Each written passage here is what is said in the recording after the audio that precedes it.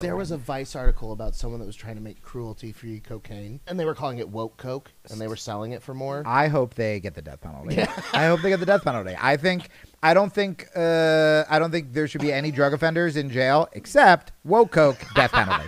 Death penalty. Secret renditions. Fucking bury them in Syria. Leave them up to that government. Yeah. Like fucking whatever they wanted to do to Edward Snowden, do to the woke coke people. Get your fucking cum jollies out by torturing him. Let Snowden fucking live his life, and then we're good. Right? That's so funny. Just kill the woke coke people.